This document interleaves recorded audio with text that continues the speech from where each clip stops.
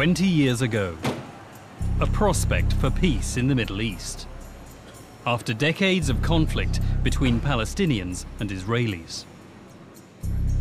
This two-part film tells the story of secret negotiations in the political shadows.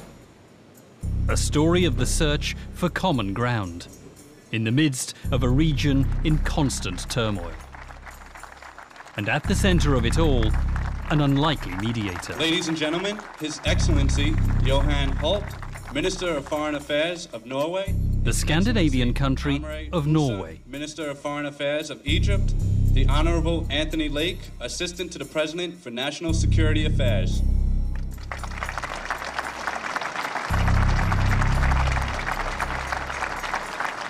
Let us salute also today the government of Norway for its remarkable role in nurturing this agreement.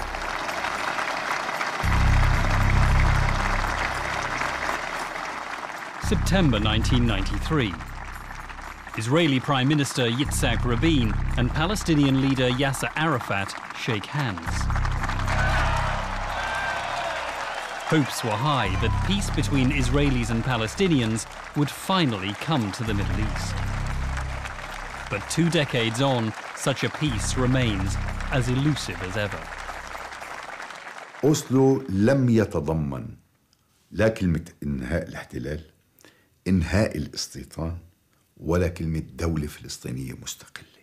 Paris wanted to see a Palestinian state in Gaza and an Israeli-Palestinian Jordanian condominium in the West Bank. It is not possible for a small country like Norway to play an asymmetric role. It has to be a role according to Israel's rules of the game. Present at the signing ceremony was former US Secretary of State Henry Kissinger, chief architect of the peace between Egypt and Israel. Kissinger's approach was to make only small demands and to build from there. Arafat picked up on this step-by-step strategy, and as early as 1974, his Palestinian Liberation Organization approved a plan to aim for a foothold in the region, administered by a Palestinian authority, rather than historic Palestine. In the same year, the Arab League Summit officially designated the PLO as the sole representative of the Palestinian people. حق منظمة التحرير في أن تقود نضال الشعب الفلسطيني. نقترب أكثر من نهج الواقعية، وهذا حتى أكون أمين للتاريخ كان نهج ياسر عرفات اللي كانوا يسموه وقتها، يعني يعطوه كل الألقاب، مرة يسموه انتهازية، مرة يسموه براغماتية أكثر من اللازم. In 1974, Arafat, known to his colleagues as Abu Ammar, addressed the United Nations. For the Palestinians and for the PLO, the event represented recognition for the Palestinian struggle. إنها لمناسبة هامة أن يعود بحث قضية فلسطين إلى هيئة الأمم المتحدة. The PLO gained stature at the UN, but it continued to reject Security Council resolutions 242 and 338.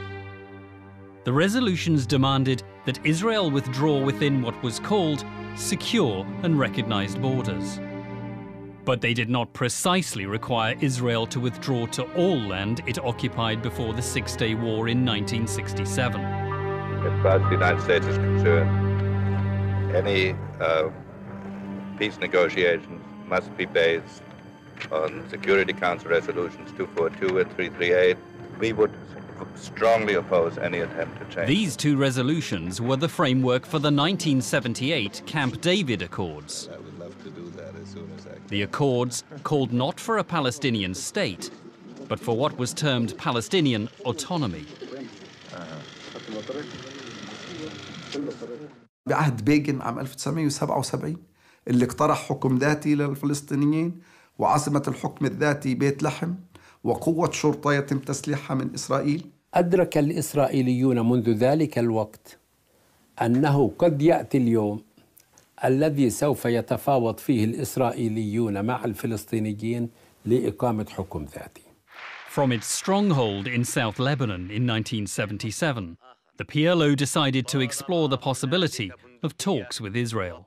أخذنا أول مرة قرارات بأنه نبدأ حوار ولقاءات مع أطراف إسرائيلية. حقيقة كان أبو عمار بيساند هذا التوجه بقوة، وكان في آخرين في قيادة المنظمة بأيدوا مثل هذا التوجه بقوة. Mahmoud Abbas says in his book The Secret Channels that this dialogue was with the Israeli forces that supported peace and with the Sephardic Jews. In March 1978, Israel invaded South Lebanon.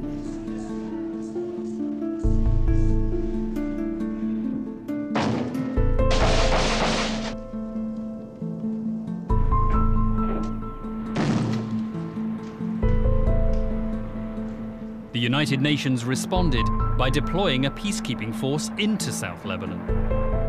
Known as UNIFIL, part of this force was made up of Norwegian troops. I had visited for the first time as a Norwegian soldier visiting the UNIFIL forces in Lebanon. I came with friends through Israel. Den norske bataljonssjefen tok noen dager senere imot resten av styrken i Israel. I det norskbevoktede området har det vært vansker for FN-styrkene fra første stund. Grupper av palestinske guerillasoldater har forsøkt å trenge gjennom de norske FN-stillingene, hittil uten særlig hell. Norway contributed approximately 1,000 soldiers, and of course the security of those soldiers was a very important concern to us. We were one of the first Western countries who established what we described at the time as working contacts with the PLO in that context. Mr. Knut Frydenlund, who was a Minister of Foreign Affairs, Thorvald Stoltenberg was the Deputy Minister, State Secretary. He followed the situation very closely at the time. No one is afraid of Norway, and that's the gift. What makes us weak in the traditional meaning is our strength when it comes to serve the peace. كانت النرويج بلد صهيوني بامتياز، بدليل انه من داخل البرلمان بهذاك الوقت كان اعضاء البرلمان 157 عضو، 87 عضو منهم كانوا بجمعيه اسمها جمعيه اصدقاء اسرائيل. النرويج صدقيني كان اصعب دوله في العالم، اصعب من امريكا لاستقبال الفلسطينيين. كان في شخصيات موجودة في الحكومة وفي الجيش وفي الأجهزة الأمنية مستعدة أن تخدم إسرائيل لا لشيء، فقط خدمة لإسرائيل، يعني بدون أي مقابل. Norway was more supportive of Israel than many of the others, and I think that than any of the other European states. There are several reasons, but one of the most important was that the Norwegian Labour Party and the Norwegian Trade Union, they saw this state of Israel as a socialist experiment, almost a kind of social democratic social state, like the one we have in Norway. In the late 1970s, there was a common bond of socialist ideology between Norway's Labour Party and its namesake in Israel. One of the key players in this special relationship was a prominent Labour Party member of Norway's parliament, Johan Jørgen Holst. Mr. Holst was the first person at the political level to meet Mr. Arafat. He was deputy minister and state secretary of the Ministry of Defense. He came to Beirut and traveled on to Israel in July, I think it was, in '79. He met with Yasser Arafat, and Yasser Arafat invited the whole group to a very pleasant dinner. Mr. Holst had very close contact with the Israelis. And that aspect of Mr. Holst made him even more interesting to Mr. Arafat. Mr. Arafat's interest in Norway was really over contacts with Israel. Altså ved at det har fått veltet inn over seg hele konflikten i Midtøsten. Så før man har fått en mer alminnelig løsning på Midtøsten-konflikten, det vanskelig å se at man skal få en endelig og varig løsning. بالصدفة هولست كنت التقيته كان نائب وزير دفاع وجاء إلى بيروت وزار مؤسسة صامد التي كنت أنا مسؤول عنها حينما زار قواتهم الموجودة في جنوب لبنان. In 1979, the Shah of Iran fled into exile. Israel lost an ally and a major oil supplier. The United States asked Norway to guarantee to sell its North Sea oil to Israel. Concerned about repercussions for its UN troops in Lebanon, Norway sent its diplomat Hans Longve to seek assurances from Arafat. Mr. Arafat, after reflecting only for a few split seconds, he said, I will have no objection to such a Norwegian guarantee to Israel on one condition. When I need a secret back channel to Israel, you provide it. Yasser Arafat wanted the Norwegians to act as intermediary between himself and Israel. The Norwegians and the Norwegian government were just shocked to hear the message coming back from Arafat.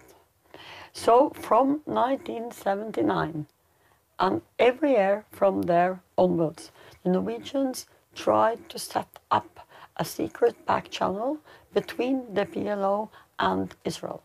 But Israel were absolutely not willing at all to listen to anything that a Norwegian could come up with from Arafat and the PLO.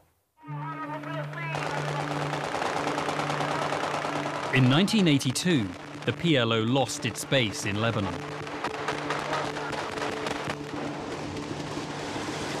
Palestinian fighters were forced to depart following the Israeli invasion of Lebanon 3 months earlier.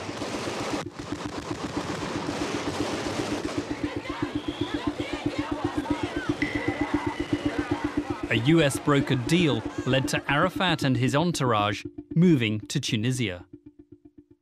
It was actually an invitation from Arafat to my predecessor as Foreign Minister, Knut Frydenlund, and myself, I have been Defense Minister. And we went in 1982 for New Year's Eve with Arafat in Tunis at that time. Arafat asked us directly if we could help him getting a direct contact between PLO and the Israeli Labour Party. And I was at that time a member of the Assembly of the Socialist International.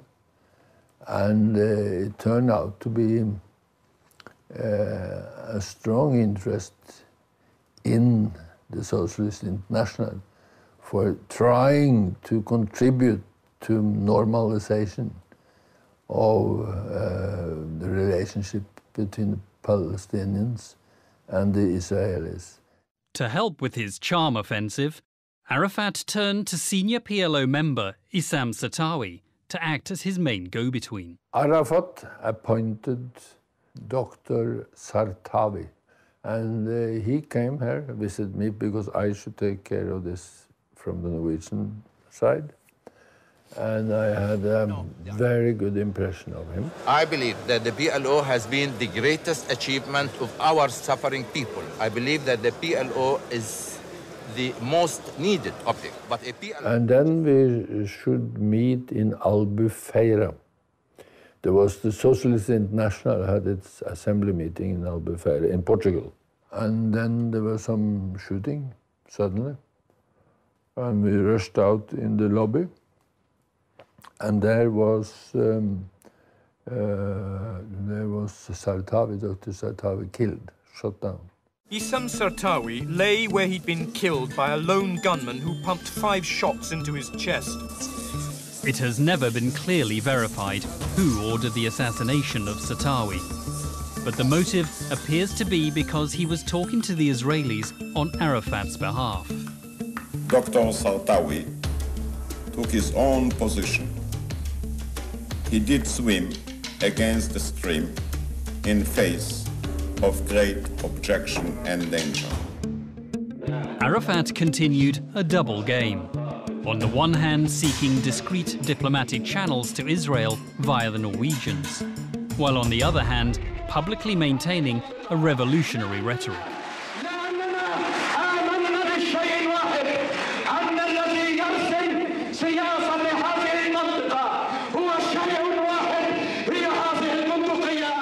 أبو عمار قال لي هذه فاتحة خير يا عمر، بدي إياك بهدوء تشتغل مع ستولتنبرغ تحديدا بهدوء إلى أن يعني لكن بدك تكون عارف إنه شغلة ليست سهلة، لأنه ستولتنبرغ ما زال عنده مواقف داعمة لإسرائيل.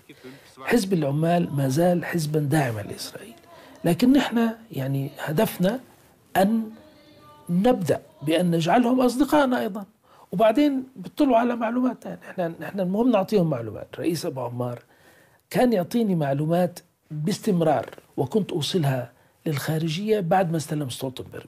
20 years on, Thorvald Stoltenberg will not betray the secrecy of conversations between the PLO and Israel. We tried to prepare for contact and negotiations between the PLO authorities and the Israeli Labour Party. We started there, and we would very much like to try to follow up. Whom were the people from the Israeli Labour Party that you were contacting? Mr. Shimon Peres or other people? I promised never to tell anyone. I have not told anyone, and I'm not even telling you. No, part of my success in life is not coming from what I say, but from all the things I didn't say. In the mid-80s, the Labour Party in Israel formed a coalition government with Yitzhak Shamir's Likud party. Shamir gave a nod and a wink for Likud member Moshe Amarav to hold secret talks with Palestinian politician Faisal al-Husseini in Jerusalem. Discussions centered on PLO recognition of Israel, autonomy on the West Bank, and a federal relationship with Jordan. The so-called Amarav-Husseini plan became a model for the subsequent Oslo Accords years later. But all that was soon dwarfed by the outbreak of the First Intifada, a Palestinian uprising which took both Israel and the PLO by surprise. Stop the riots and let's talk.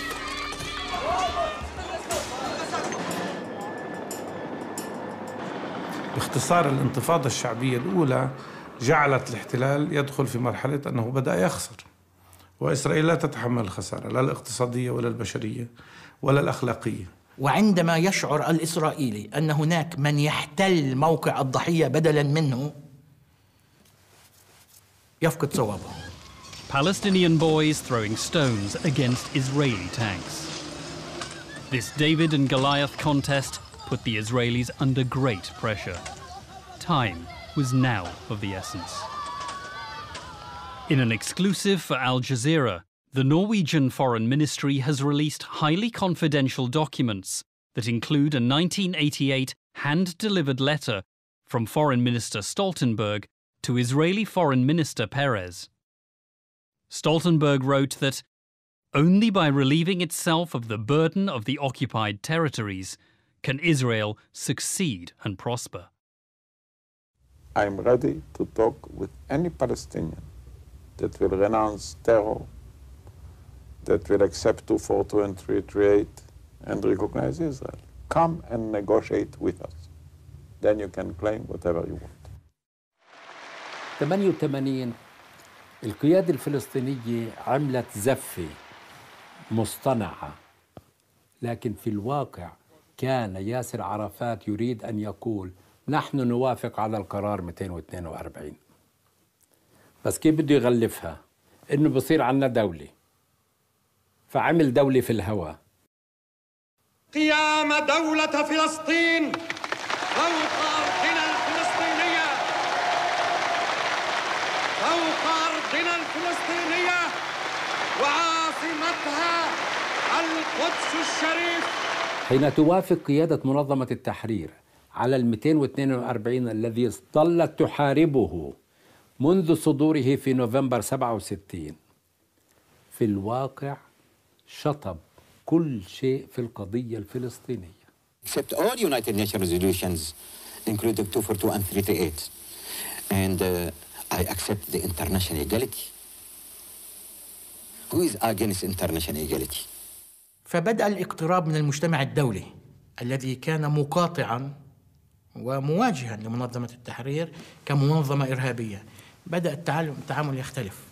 In 1988, Sweden mediated between the PLO and the United States. A public meeting was held in Stockholm. PLO parliament, the Palestinian parliament, the PNC had accepted two states, Palestine state and Jewish state, between brackets, Israel. In his speech to the UN General Assembly in Geneva in 1988, Arafat formally condemned terrorism. أبو عمار بخطاب جنيف حكى بشكل مغمغ، ما عجبش الأمريكان، إنه ما قالش بصراحة أنا أنبذ الإرهاب. فقالوا له بتعمل مؤتمر صحفي تاني يوم بجنيف، وكان هذا أظن ب 14/12/88، وبتقول فيه الكلام الصريح: أنا باسم منظمة التحرير أعلن عن نبذ الإرهاب، بالإنجليزي حتى. فبالمؤتمر الصحفي بلش أبو عمار مش عارف كيف بده يقولها، فصار يقول أول إشي I announce terrorism. فهبوا عليه الصحفيين: لا مش هيك. As for terrorism, I renounced yesterday in no uncertain terms, and yet I repeat for the record,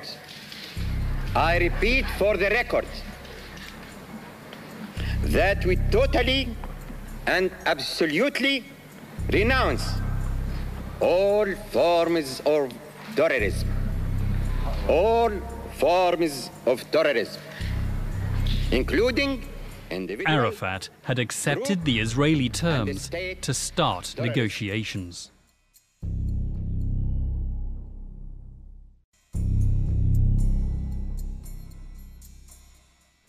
I repeat for the record. In December 1988, PLO leader Yasser Arafat, known to his colleagues as Abu Ammar, publicly renounced violence. All forms of terrorism. Over the years, Norway had discreetly been talking to the PLO. With Arafat renouncing violence, Norway was now ready to pay him an official visit at the PLO headquarters in Tunis. Tradisjon med et langt og godt forhold til Israel. Og i det arbeidet stilte vi 2 krav til PLO. At de skulle anerkjenne Israel, og at de skulle ta avstand fra terrorisme. Det gjorde Arafat. It was the first time a Norwegian foreign minister visited PLO. It was definitely a successful visit because it was a breakthrough for official contacts. The same foreign minister, Thorvald Stoltenberg, the father of the Prime Minister of Norway today, he went on a mission to Arafat in Tunis in 1989. And at that meeting, they had a secret part that no one knew about. The Norwegians worked with Arafat on creating a channel of communication between the PLO and Israel, far from public scrutiny.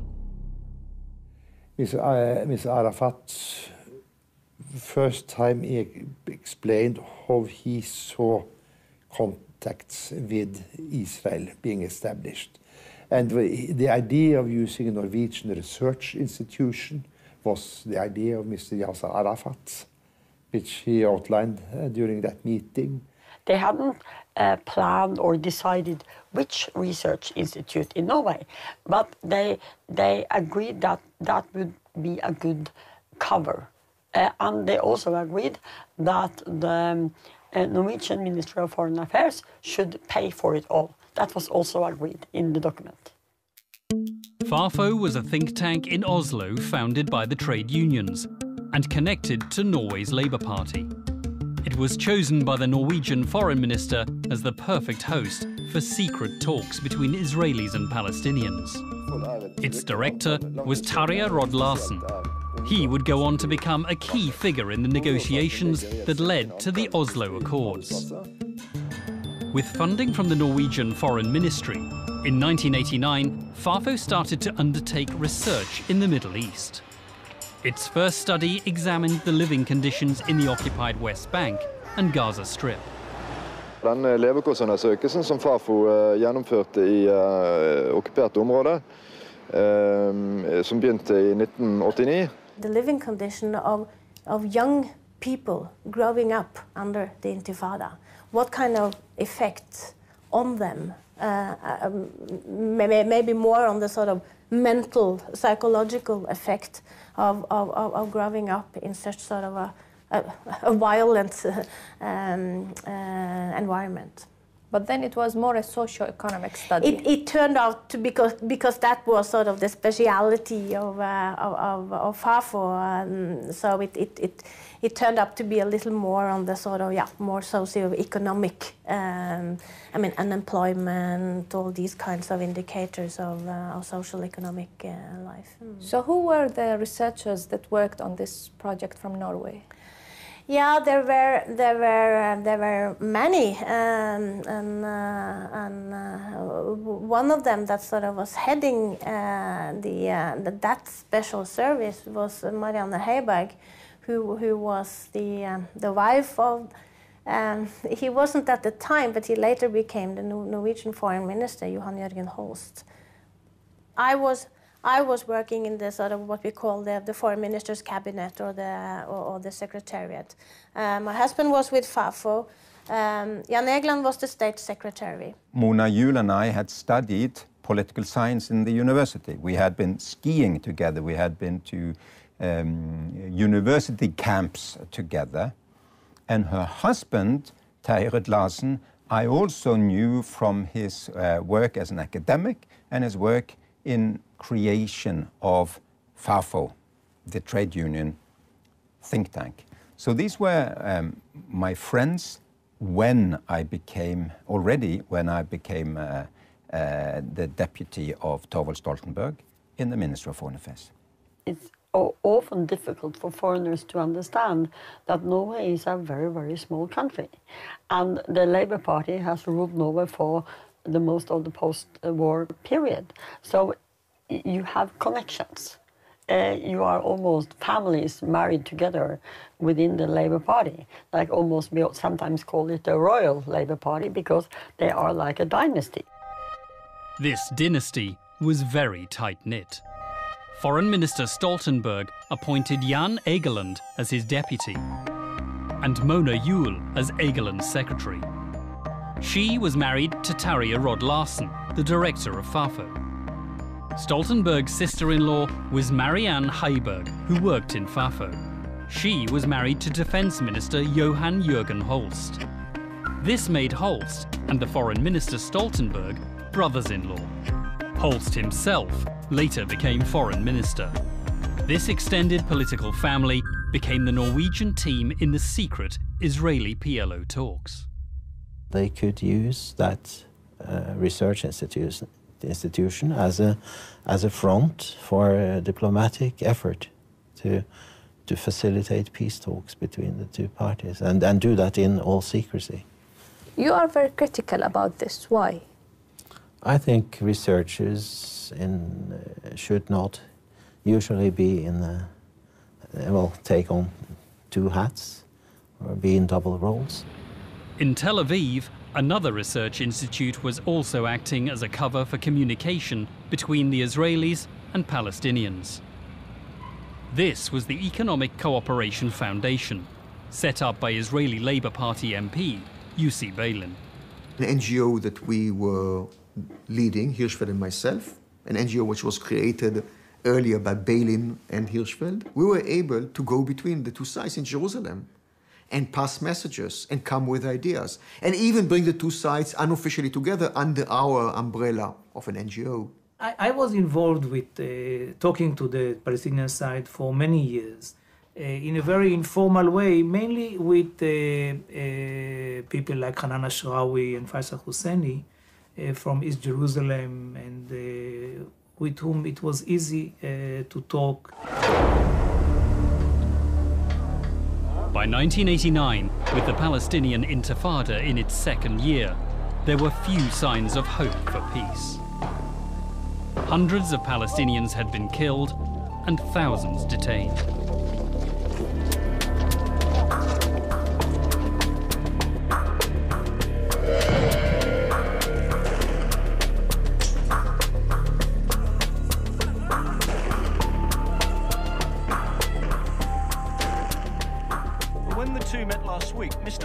The United States, under President George Bush, started to increase the pressure on Israeli Prime Minister Yitzhak Shamir. The peace process will be composed of two stages. First stage will be an interim conditions, and this will include the full autonomy, etc.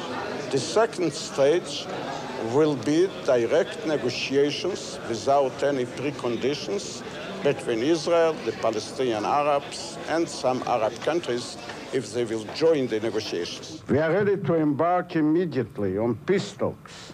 For that purpose, we are ready to hold elections in the administered territories that will produce a democratically chosen representative leadership of the Palestinians.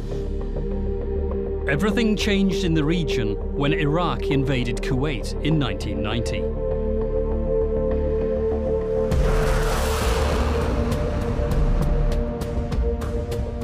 The United States led a coalition of nations that retaliated against Iraqi forces. Just 2 hours ago, Allied air forces began an attack on military targets in Iraq and Kuwait. These attacks continue as I speak.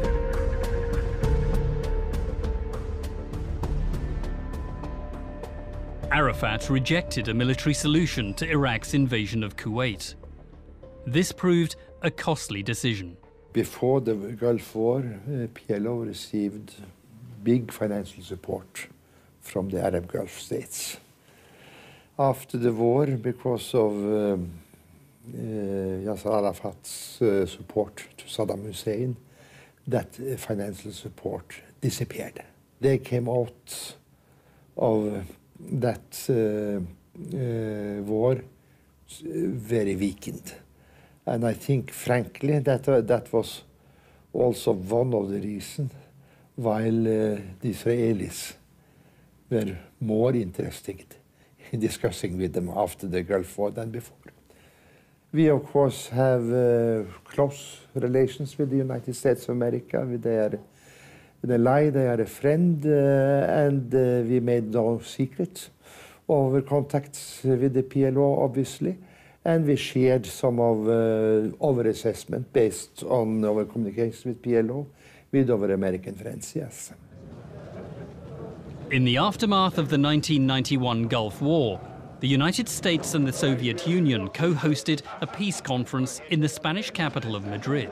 We have an opportunity, I think a real opportunity, to see Arab states sitting down face to face in direct negotiations with Israel. مدريد وكل الشروط التي وضعتها الحكومة الإسرائيلية بقيادة شامير أيامها. إنه ممنوع منظمة التحرير تكون ممثلة. ويجب أن يكون الوفد هو من الأراضي الفلسطينية المحتلة. أبو عمار ناوى بكل السبل ما نجحناش. وكل العرب يا اللي بدوش إيانا بده يعزلنا يا اللي بقولنا اقبلوا ووافقوا. المهم إنه توضعوا قدم في العملية السياسية. نوافق على المشاركة في مؤتمر مدريد من خلال وفد فلسطيني أردني مشترك من أجل الوصول إلى مؤتمر السلام، لأن هذا هو الأمر الأول الذي يشغل بالنا. The Israelis laid out a fixed negotiating position. We are the only people who have lived in the land of Israel without interruption for nearly 4,000 years.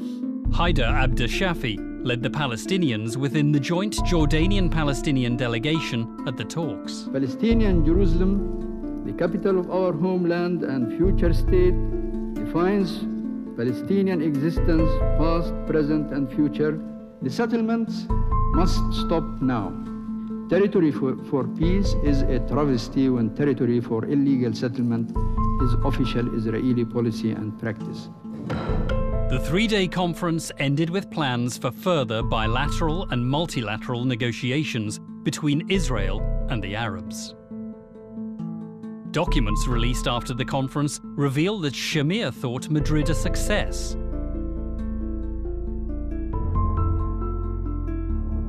And that James Baker said that the US did not support an independent Palestinian state.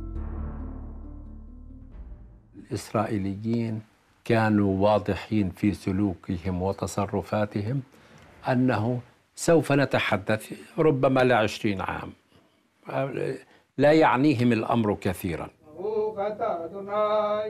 Israelis who celebrated the end of Hanukkah in Washington arrived 5 days late, an attempt to make it clear to the United States that they're here on their own terms and won't respond to pressure. After Madrid, negotiations moved to Washington, D.C. We sincerely feel that our ideas are fully in conformity with the framework of this process as it was laid ahead, and we speak with a joint Jordanian-Palestinian delegation. Hello, good evening, everybody. We met like we met in the morning, the heads of delegations. We discussed the matter of procedures, and we could not reach yet an agreement. The Israeli government shifted unabashed to the intransigent and openly declared position of claiming all Palestinian territory, not conceding anything for the Palestinians, and refusing to recognize their unity, the unity of the Palestinians inside and outside. الذي كان يسيطر على تفكير حيدر عبد الشافي ليلا نهارا، وفي كل مرة اجتمعنا وناقشنا وسمعنا لأحاديث رسمية أو جانبية، الذي كان يسيطر على تفكيره الاستيطان. And the Israelis, they were more and more angry about this very old, calm, distinguished man talking about settlements. He said, how can we have back Palestine if it's settlements all over? So he had a much more, and the delegation there had a much more straightforward approach to peace.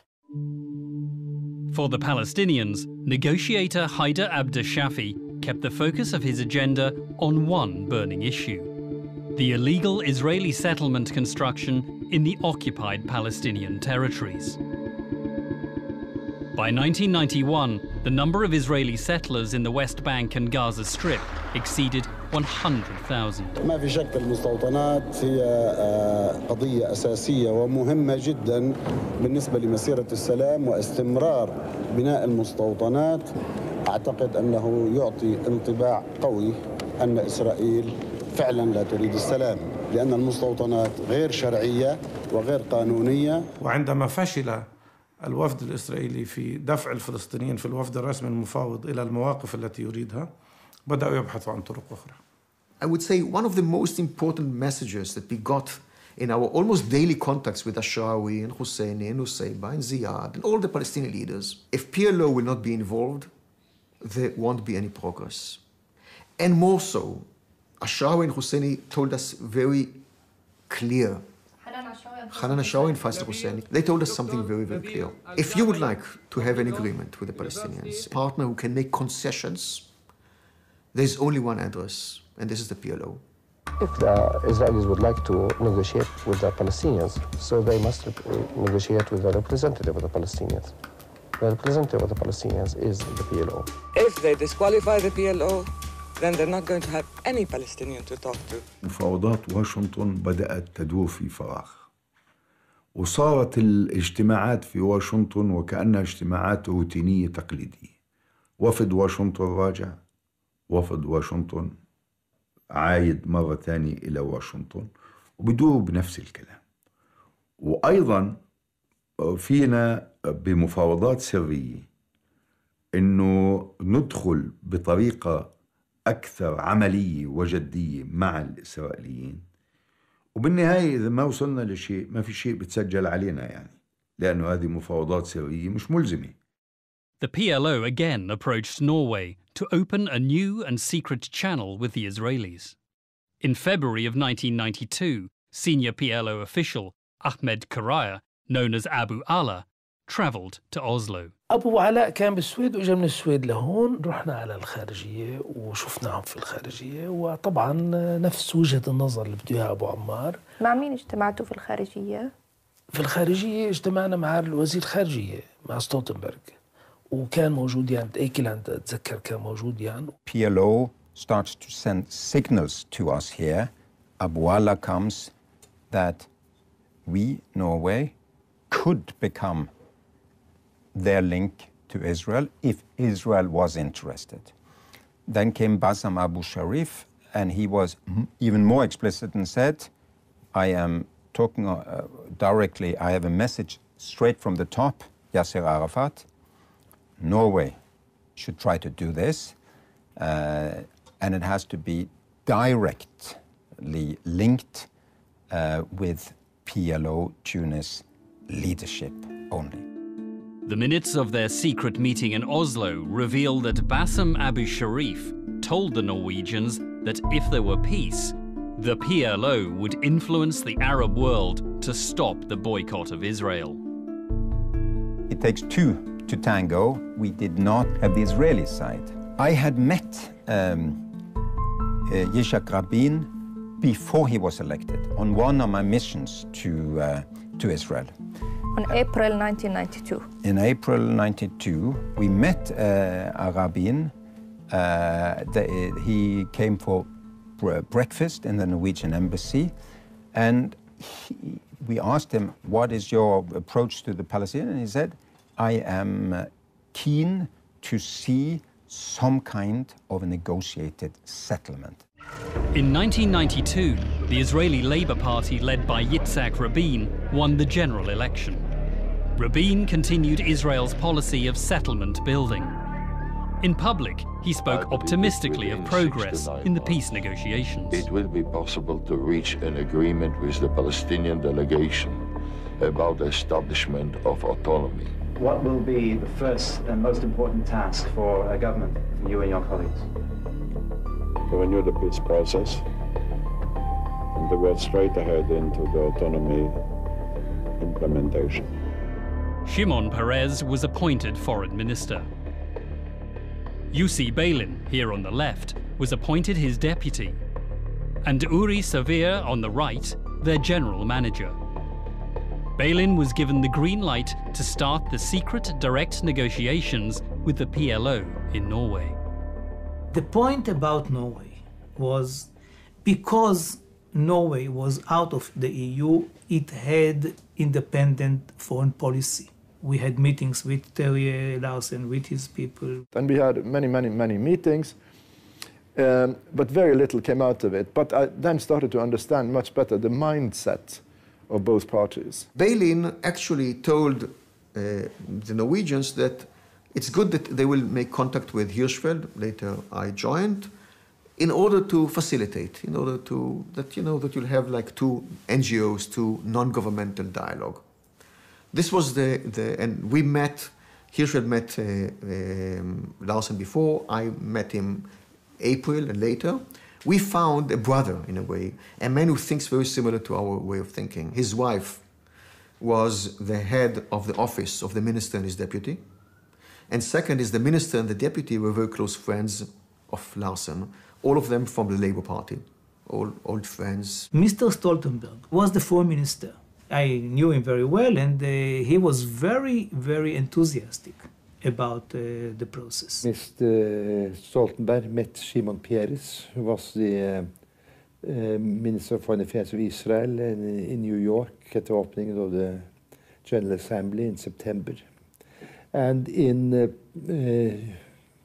on the basis of those contacts and follow-up contacts, the Thorvald Stoltenberg's assessment was that